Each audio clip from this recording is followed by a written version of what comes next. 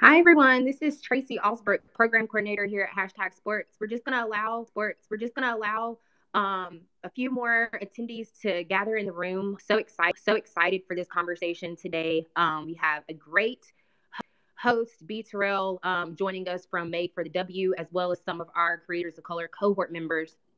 I see Olivia and Jesse on right now. This is going to be such an exciting conversation as we address work life balance and mental health.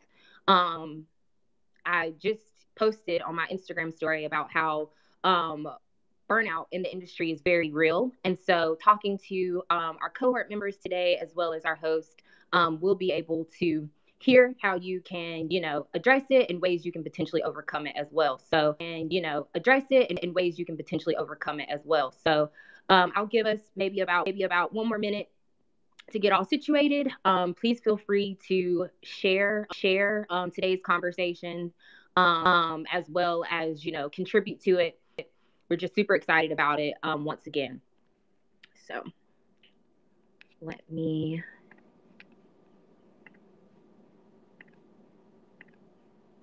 just give a couple more seconds for everybody to get adjusted.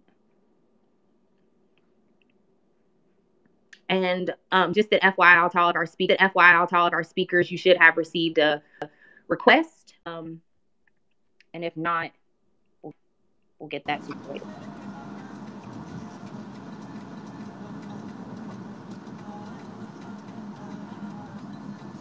Nicole, I think you have some background noise on your side.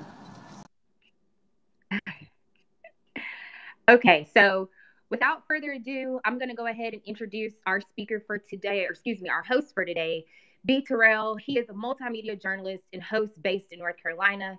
He's a self proclaimed food critic and enjoys anything savory, of course, and do not forget the ranch.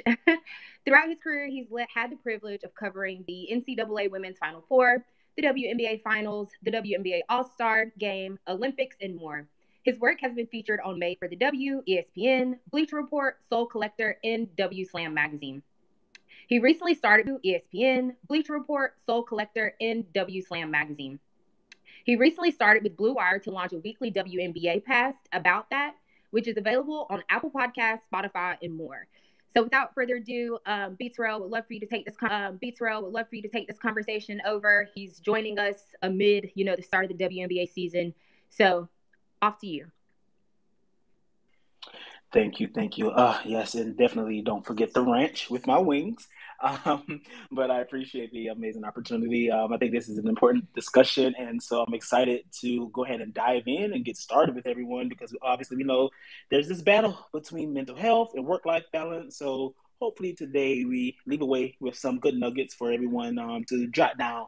And I think the best way to get started, of course, is to go ahead and allow all of our creators to introduce themselves. So I'm not sure how it's showing up on your end, but I'll start here with Olivia, and you can go first, and then we'll go to Jesse and Nicole. Hey there, thanks for hosting this. I'm really excited. I'm Olivia. I currently serve as a VP at the Game Day, which is a sports entertainment and media startup. Before that, I currently serve as a VP at the Game Day, which is a sports entertainment and media startup. Before that, I was at the Athletic and then worked in baseball before that. So really excited to be here and just learn more than anything. I feel like that's what I'm most excited about today. So really great panel and thanks for hosting. Hi guys, thanks everyone for joining and stuff. My name is Jesse. I'm the art director for USC Athletics, kind of overseeing all of our graphics and our design team here and kind of overseeing our brand and stuff. Um, that's me. Hi, everyone. My name is Nicole. I'm the lead sports producer at Snapchat. Again, super excited to just be a part of this conversation. I've become a new mom since the pandemic, so I definitely have a lot that I've learned in the past year. So again, excited to just connect with you all and just discuss the importance of mental health this month. Thank you all. Thank you all. And for everyone listening, make sure you go and follow the speakers. Um, and I think the best way, we're going to go ahead and get started with this. Thank you all once again for the introductions. And we know that May represents mental health awareness month. And I guess to go ahead and start, I want each of you to help us understand what mental health and awareness and that whole topic and that discussion, what does that mean to you all, and what does that look like with creating awareness of mental health?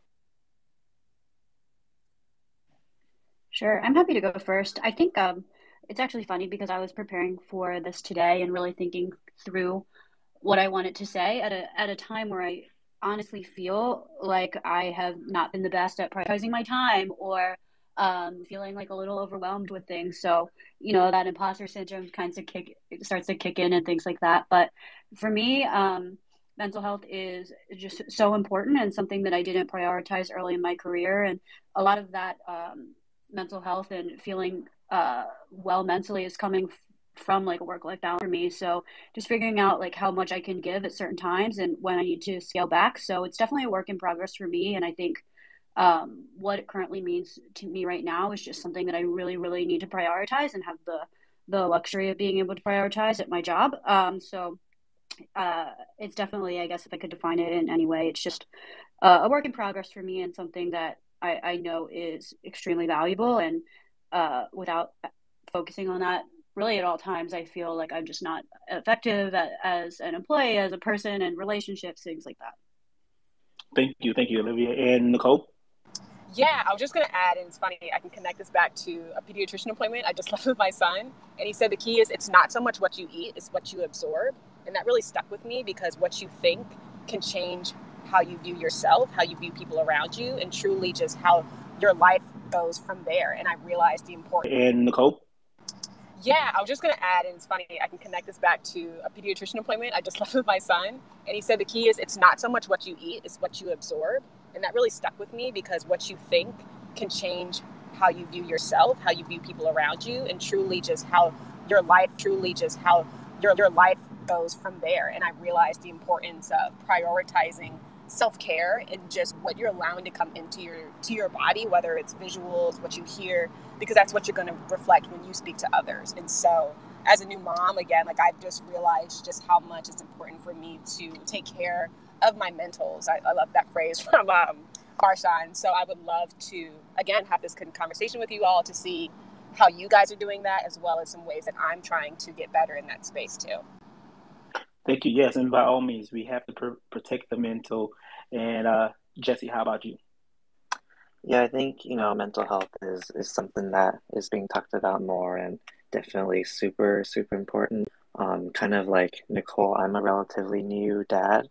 And I think that to me just adds an entirely new layer on, how important that is, especially as a dad trying to raise two kids, in kind of like this social media world.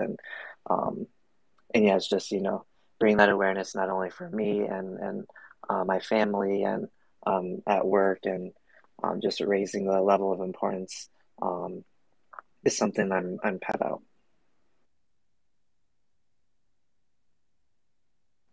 Thank you. And excuse me. So I think for now, I'll go ahead and add a little piece of put in there. Um, the pandemic, it definitely taught me, I think similar to what you said, Nicole, protecting my peace, protecting my space, understanding my boundaries, allowing others to, articulating my boundaries with everyone else. And so I think that's so important because so many times we want to work, we want to meet these deadlines, and at sometimes it's just like, okay, I got to take a chill pill a little bit and take care of me first because I can't do anything if I'm not here.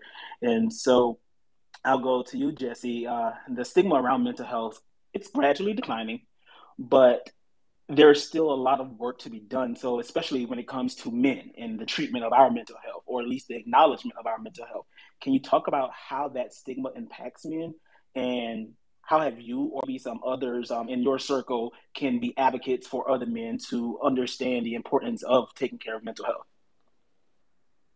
Yeah, I think, as guys, a lot of us were raised with the idea that men, are supposed to be, like really tough and strong, or, showing emotions is like a sign of weakness. There's, the phrase like boys don't cry or men don't cry was used a lot, I think, in a lot of, with a lot of my friends and stuff. And now that we're adults, it's kind of, shows back up again as, like unresolved trauma or anxiety and depression, or, men being stunted emotionally, and not really being able to, have the full um, human experience as, just feeling, all of your emotions deeply. And I think even though the stigma is, getting better, there's still like a huge stigma around therapy and even just seeking help um, about it. And I think, DeMar DeRozan and Kevin Love, when they spoke up, it really opened the door for people and for men especially to be open and vulnerable with what they're going through mentally. And I think, um, yeah, I think it's just their example of just how open they were as, these big NBA superstars, like just saying, like we're human and we feel things deeply. We, have sad emotions too. I think, yeah, that really opened the door for a lot of men, especially to be like, yes, like I feel that too, I need help, vocalize, um, kind of their emotions and things like that, and just be more open about it. And so I think, for me personally, a big thing is, as a dad, um, one of the things my wife and I are trying to do with my son is, if he's sad, we say, it's okay to cry if you're sad. Or if he, is feeling a big emotion, we try to help him kind of talk through what he's feeling, kind of verbals, what's going through his head, and kind of name emotions at a young age so that um, as he grows up, he's able to kind of deal um, kind of with his feelings in a more healthy way than a lot of us do right now, I think, especially, myself. And so, yeah, I think as men in general, I think um, if we want to kind of continue to make progress around mental health and, growing awareness and kind of dealing with that issue, I think it's up to us to kind of set an example to the younger generation to just be more open to say things like I love you, or I'm proud of you, or you know um, just be open with what we're going through, and just being open to kind of those conversations and things like that. That's very important. Something I always remind myself is to just allow myself to be vulnerable and accept and appreciate emotions. And so that's well said, Jesse. Appreciate that. And Nicole, you're in charge of running all things sports related at Snap. So how would you describe your average day on the job, and what keeps you going, especially with making sure that you're putting yourself first in terms of protecting your mental health and keeping that balance? Yeah, that's a really good question. So I have to admit, it's not just me on the sports team. I have a manager, and the two of us together also work with a few other people, but it's no easy feat at all. There's hundreds of partners on our Snapchat Discover page. And so my day-to-day usually consists of reviewing new pitches from sports partners or providing editorial feedback to help them optimize their shows for our Discover page. And it's a lot of fun because I'm a people person, so I have the opportunity to talk with a lot of people. But as I realized in the pandemic world, a lot of those calls means a lot of virtual calls. It means you're on video, and I have natural hair, and it's not always feeling its best at times. So it's definitely a struggle for me to always feel like I have to be on and to obviously represent myself and the company in the best way I can. So over time, I've come to learn, even my son vibes with what I'm saying, but over time, I've come to learn just the importance of giving myself grace and taking the time to have my camera off for calls that aren't a priority, or to block off true hours of time where I mark myself as busy just to give me time where I can close my laptop.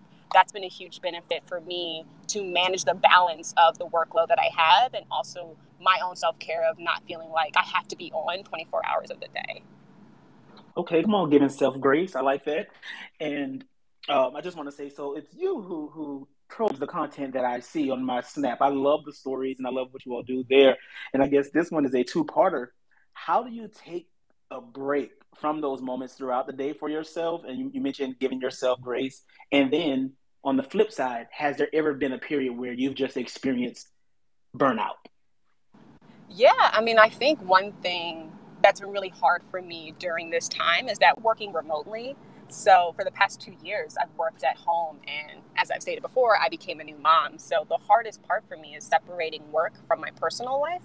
like a matter of a room is not really the biggest divide between, okay, I have to care for my son, but I also have to attend to this partner on a call. So it's definitely been really, it's been complicated at times. And I think the thing I'm learning is that even though things aren't easy, doesn't mean I still can't find a place of contentment. And I've realized in order to find that, there's just certain times where I have to take for myself.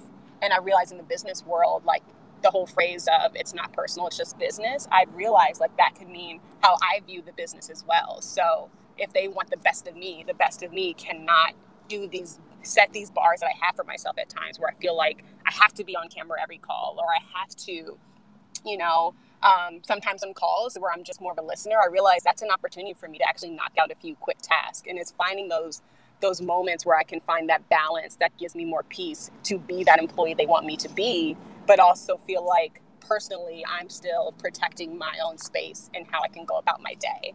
So there's times where I block off again, like an hour of time, even though I don't necessarily have to, but just to give me a moment to take a breath so I can try to find some balance between working remotely and still obviously being a mom in the house too.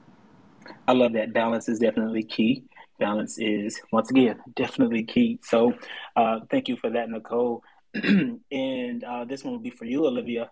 You recently took over as a new VP of social content at Game Day. And not only that, you're also finishing up your MBA at Johns Hopkins. So your schedule is really hectic, I can imagine, and you're managing a personal newsletter. Where do you find the time, and how do you maintain that balance?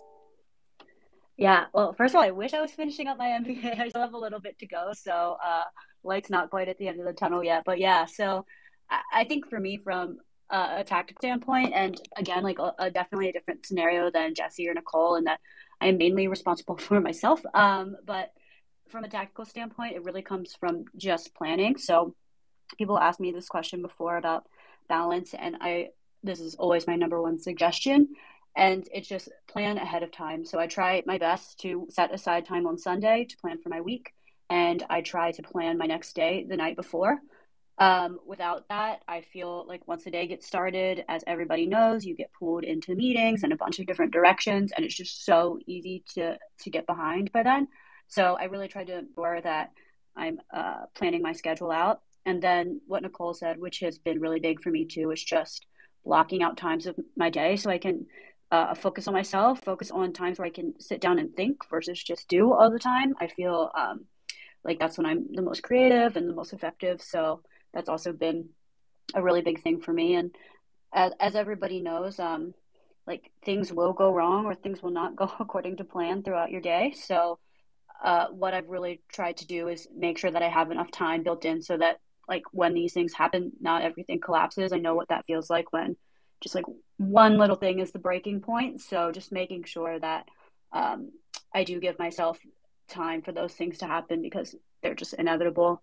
And then for me too, it's just prioritizing myself in different spaces. I feel a lot more effective as a person when I prioritize working out, and even if that's just going for a walk to clear my mind. That has been a huge part of me being able to maintain balance, as well as taking care of other aspects of my health in addition to mental health, because without that, I definitely feel like I get a lot more burnt out or tired more easily. Okay, thank you. Jesse, come back to you. Had a little bit of time over there. And so, as the art director at USC, you're in charge of producing content around its athletes and making sure that they're shown in the best light. How do you ensure that that balance is there in your personal life in order for you to show up as your best self in order to do your job? And how does that also affect your work? Yeah, I think, definitely the first thing would be actively trying to avoid burnout and like creative burnout. And that could look like many things for different people. So for me, I think it starts with kind of defining where I put my identity and where I find value. And then just setting, priorities of, what's important to me. And then from there, kind of like what Olivia said, is just planning out your time accordingly, planning ahead, and just being able to kind of set boundaries between, work and your personal life as much as possible. So for me, after I pick up my son from daycare and go home, I won't touch my computer or anything until they're asleep. And so I think for me, that kind of is one thing that I do to kind of get that separation a little bit, and just be able to spend time with my kids and my wife, and just be present, I think. And then another thing is just, taking care of myself physically, I think, like working out, trying to take as many naps as I can on the weekends, trying to sleep regular hours and stuff like that. And yeah, I think, um, I think doing things like prioritizing where you put your time and stuff really helps um, kind of avoid burnout. And I find that um, just really helps me perform, I guess, better at work and just show up as my full self. Okay. Now, are you always successful not being able to, or not, or trying, I should say, not to touch your computer before, having that family time? Or how do you pivot from that if there may have to be some sort of adjustment in your schedule? I want to say I'm 100% successful, but I'm not. I think working in sports, you have to have, understanding spouse, and um, credit to her for to my wife for being that. Um, yeah, I think I try to plan out my time and my day as much as possible, so that when I do get home, there is that kind of downtime or break in the work schedule to have that family time. But yeah, I'm still work in progress. Hey, honestly, we love that. We love that. Thank you, Jesse. So this one is for you, Nicole. Mental Health America, they recently conducted mental health screenings to better understand the unmet needs and gaps in care amongst specific populations, especially youth, Black, Indigenous, and people of color. So can you talk about what those barriers might be for people of color from seeking mental health services, and how can we, for lack of better words, break those down? Yeah. So, from my personal story, like one of the things I've seen in the Black community at times is just that unfortunate stigma around mental health services. So like, I think Jesse, you kind of touched on this before, like even a man seeking out mental health support, it's just somehow when you seek that support, you're seen as weak, or it's kind of embarrassing to talk about with other people. And I see that stigma, unfortunately, in the Black community at times, where it's more of like, we're taught from like a young age to have tough skin to, take on the world based on what's happened to us. And so when we have times where we feel vulnerable or weak, that's not usually a positive perspective people have of us. And then on the other side, sometimes there's people who just don't trust people in the medical field for a lot of reasons. And I think that holds back a lot of people from getting the help they need. And I think one other reason, and I've seen this as well, is in my community too, is people just say pray about it. Like there's like that religious factor. And they push that as the only way to get, some kind of peace or solace from whatever you're dealing with. And I just think it's important for people to have a space where they can be dysfunctional, because as a human, like you don't have everything all together at the time. And I think it's important to have either a person or a place where you can be at peace with just not having it all together and having someone to talk it out. And I do think for that reason that we should definitely be more, open arms to people who want to get help and actually support and encourage people to do that when they come to you as far as expressing an issue. And so ways to break that down is exactly what we're doing today. It's having these public conversations where people hear that they're not alone, that other people, I have a lot of friends who are RP, and I actually find that quite inspiring because they're trying to find ways to get help. So I think the more we have these open conversations and people become aware about how people are struggling, but also seeking help, that hopefully it starts to just reduce that stigma and people go out and get the help they need. I agree. Thank you. Yeah, these conversations are very important because you never know, just by having a conversation, talking about therapy, it helps break down those stigmas. And I know, obviously, when I started my journey to obtaining therapy, it was based off of a simple discussion with my inner circle, and so it's very important. And this one will be for you, Olivia. In your role, you are supporting and leading team members. Can you share with us some ways that you encourage employees to take care of their mental health, and how can other managers ensure they're not only focused on their own health but the well-being of their employees? Yeah, so I have the luxury of actually, or I guess a downside, depending on the way you look at it, of being in an office again. So I work hybrid, so I am able to see my employees face to face. And I do think that there is definitely something to be said about that, because it's a little bit easier to see when they might be having a bad day or they're feeling burnt out or things like that. So before that, I did manage a team remotely as well. So it's comes with more challenges, I would think, when it comes to observing how people are feeling and behaving, but definitely not impossible. But with that said, I think it's really important that we just ask, like, check in your weekly one-on-ones or whatever your meetings look like, and see how people are doing. In addition to asking about output, what they're working on, progress on certain things, just make sure you get a gut check on how they're feeling as well.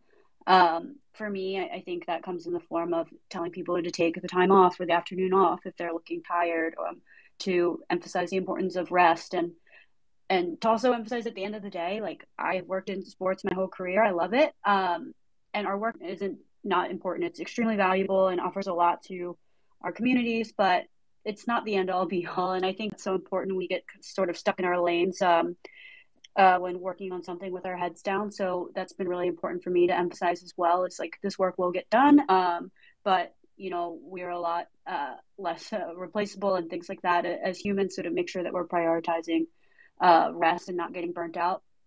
Another example for me is, I think that we as managers and leaders need to lead by example. So when I was first starting my career and managing people, I felt like I always needed to be present in the room. And if I wasn't feeling well, I would show up. Obviously, this is before the pandemic, but if I was tired, I would show up and things like that. And I used to think that it was like a good way of showing that I was invested into the company and into my team.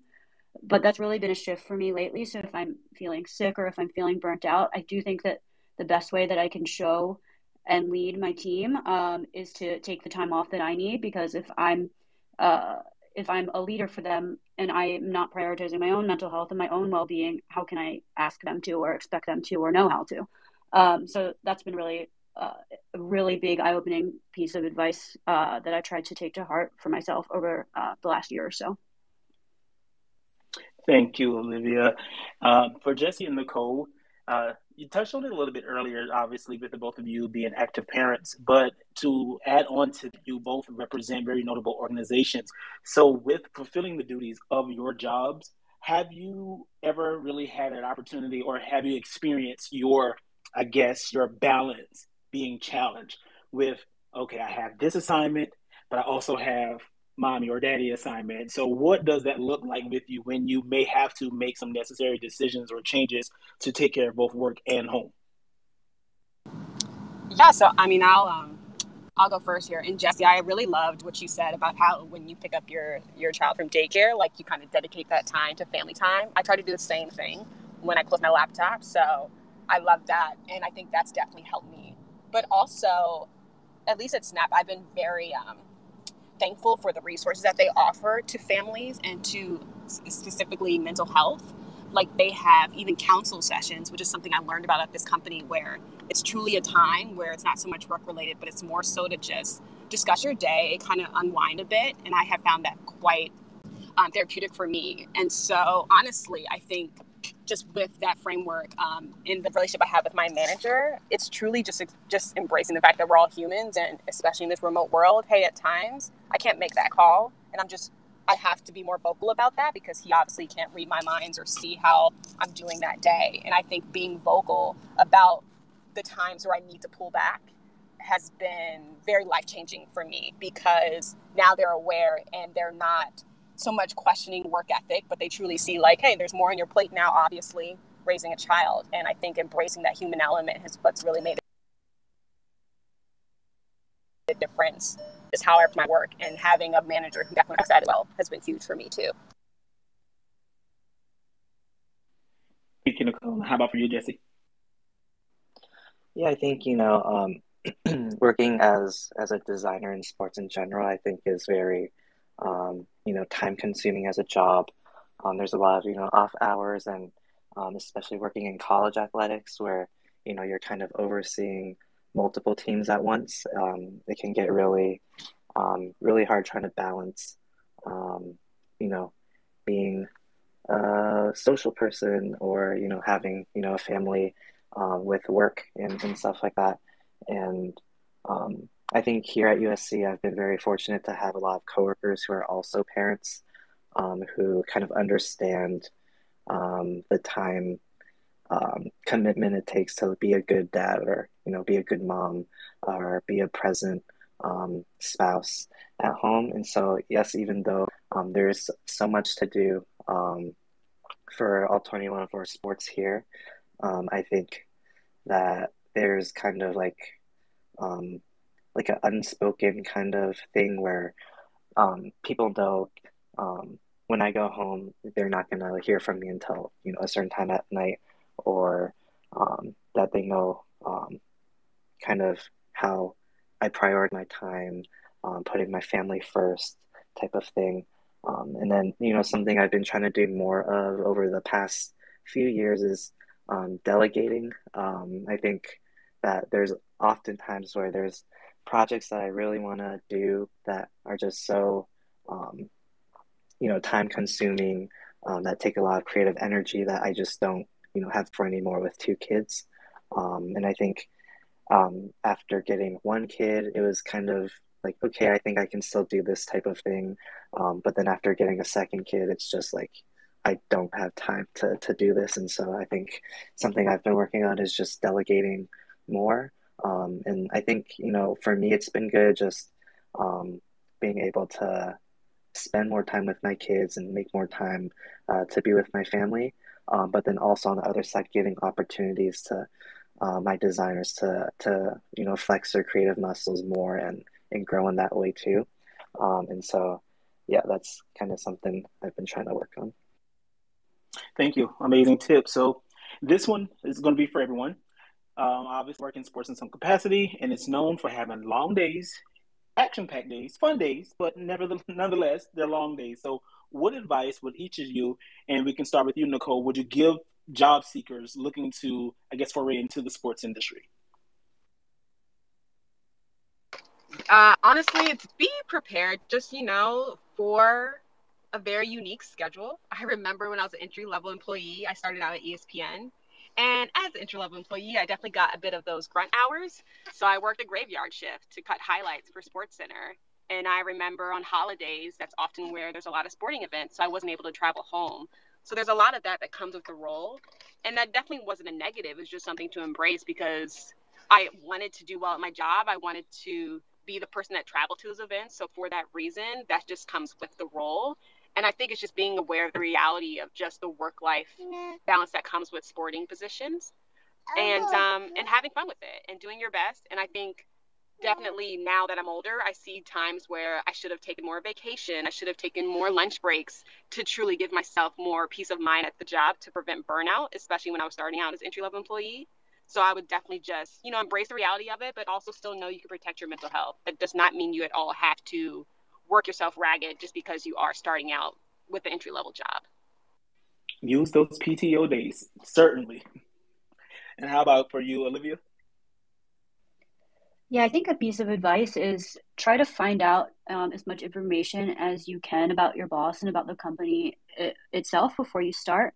I think it's really easy to know what you know about you from being a consumer, but any insight that you can get, I think would be really valuable because it is going to be a huge part of your life. And like you said, it's crazy hours and things like that. So the more you can find out about your department, the business, I think will be really helpful because you don't want to be in a place where even though you might love the product or the team or whatever it is as a consumer, when you get to the inside, it's not a place that prioritizes you or gives you these resources that you need. So if I had one piece of advice, it would be that. Okay. And Jesse? I would say if you're trying to get a job in sports, I think one big thing with that was helpful for me is just networking and kind of um, meeting, whether it's through like Twitter or email or Zoom or whatever, just talking with people in the industry and what I found was that especially for content creators in the sports industry, it's a very small tight knit community, and so I think that's something I would suggest. Okay, and just one other question for you all before we get this to Tracy. How does what are some best practices, I should say, that you'll share with anyone in regards to how their organization could prioritize mental health? And we'll start with you, Jesse. I think I would say just be vocal, and kind of if you're in a managerial role, kind of set the tone. I think um, something that my family went through last year. So our daughter was born last May, so she's almost one, but she was born a trimester early. And so for me and my family, that was really scary, just being in the NICU for 70 days and going through the highs and lows of just um, getting her off supplemental oxygen, getting her box open, and then, you know, um, having the fear of like, okay, like, is she gonna make it out of here? Is she gonna be able to meet your brother or her brother, or her grandparents? And like even initially, like when will we be able to even like touch her or hold her and stuff like that. And so I think that was a very trying time for our family. But during that time, my coworkers and everyone here at USC kind of played a big role in showing up. So we had some of my coworkers delivering us meals, and coaches and um, stuff like that. Just texting me to like see how I was doing, and even our athletic director, Mike Bone, he shot me a message saying he was like thinking about our family and stuff like that. And so I think it starts at the top, just setting um, a tone of what kind of workplace and what kind of work environment you want to have. And for me and my team, that's kind of tone I set as well. Just really um, promoting mental health awareness, and kind of like what Olivia said before, just advocating for people to take off when they need to take off, taking time um, for themselves if they need it, and stuff like that. And first, I just want to say, definitely glad that you had a support system there during those times, and happy early birthday to your daughter. And Olivia. Sure. I mean, Jesse really hit the nail on the head here. Everything he said was spot on. So I won't go through that again. But I do think another thing is effectively managing up. Like Jesse said, it does start at the top of how organizations are viewing mental health and work-life balance. So if you're in a position where you're managing others, make sure that you're advocating for them at all levels, and make sure that you're holding the people above you, to the standard as well that you're setting for your team, so that once well they can prioritize their team's well-being as well, and to see an organizational change or organizational prioritization of those sort of things, it does start at the top. So, sort of just echoing everything that Jesse said. And Nicole. Yeah, Jesse and Olivia definitely broke it down. And Okay, and just one other question for you all before we get this to Tracy. How does what are some best practices, I should say, that you'll share with anyone in regards to how their organization could prioritize mental health? And we'll start with you, Jesse. I think I would say just be vocal, and kind of if you're in a managerial role, kind of set the tone. I think um, something that my family went through last year. So our daughter was born last May, so she's almost one, but she was born a trimester early. And so for me and my family, that was really scary, just being in the NICU for 70 days and going through the highs and lows of just um, getting her off supplemental oxygen, getting her box open, and then, you know, having the fear of like, okay, like, is she gonna make it out of here? Is she gonna be able to meet your brother or her brother, or her grandparents? And like even initially, like when will we be able to even like touch her or hold her and stuff like that. And so I think that was a very trying time for our family. But during that time, my coworkers and everyone here at USC kind of played a big role in showing up. So we had, some of my coworkers delivering us meals, and coaches and um, stuff like that, just texting me to like see how I was doing, and even our athletic director, Mike Bone, he was delivering us meals, and coaches and um, stuff like that, just texting me to like see how I was doing, and even our athletic director, Mike Bone, he shot me a message saying he was like thinking about our family and stuff like that. And so I think it starts at the top, just setting um, a tone of what kind of workplace and what kind of work environment you want to have. And for me and my team, that's kind of when I set. And for me and my team, that's kind of when I said as well. Just really, um, promoting mental health awareness, and kind of like what Olivia said before, just advocating for people to take off when they need to take off, taking time for themselves if they need it, and stuff like that. And first, I just want to say, definitely glad that you had a support system there during those times, and happy early birthday to your daughter. And Olivia. Sure. I mean, Jesse really hit the nail on the head here. Everything he said was spot on. So I won't, go through that again. But I do think another thing is effectively managing up. Like Jesse said, it does start at the top of how organizations are viewing mental health and work-life balance. So if you're in a position where you're managing others, make sure that you're advocating for them at all levels, and make sure that you're holding the people above you, to the standard as well that you're setting for your team, so that once they can prioritize their team's well-being as well, and to see an organizational change or organizational prioritization of those sort of things, it does start at the top. So sort of just echoing everything that Jesse said. And Nicole.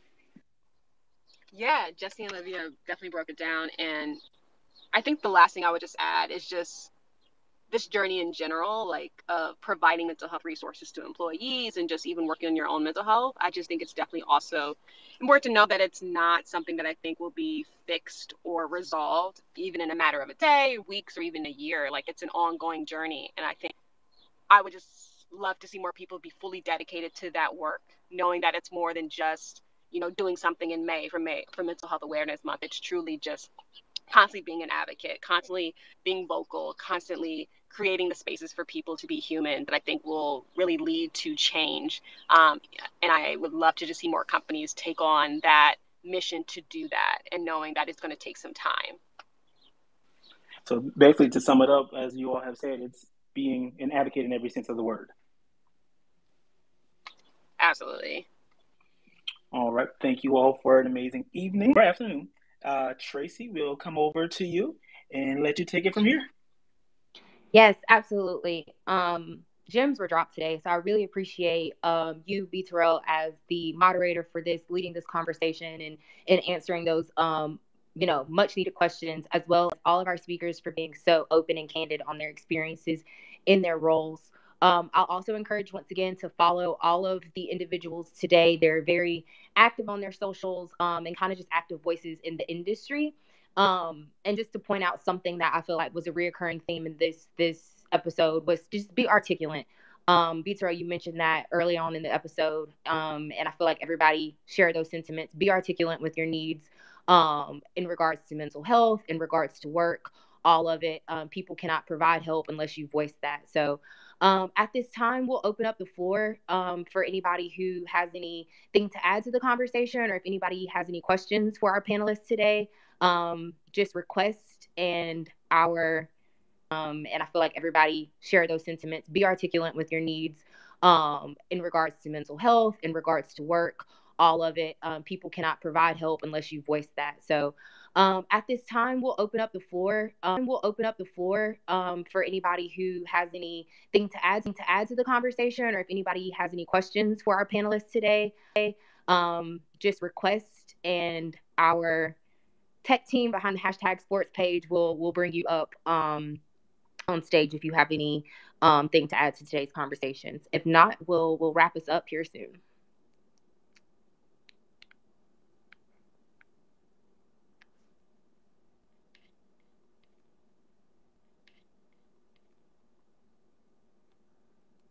Okay, I don't think anyone has anything to add. I am gonna do a quick plug as we are planning for our hashtag sports festival here in Las Vegas, July 12th through the 14th. It'll be hosted at the Cosmopolitan. There is a promo that is going to end this Friday. So if any of you all interested in being a part of the hashtag sports festival, where we celebrate fan engagement, creativity, and impact all things sports. Please take advantage of that. It gets you $200 off the conference pass. And we would just all hope for you all to join us out there. It was mentioned that some of us are still working remote, so also a great opportunity to come back in and kind of convene in person if you're comfortable. With that being said, we hope you enjoy the rest of your Wednesday afternoon. Make sure to tune into the WNBA season coming up, and everyone have a great rest of their day. Thank you all again. Enjoy your day. Thank you so much. Thank you, guys.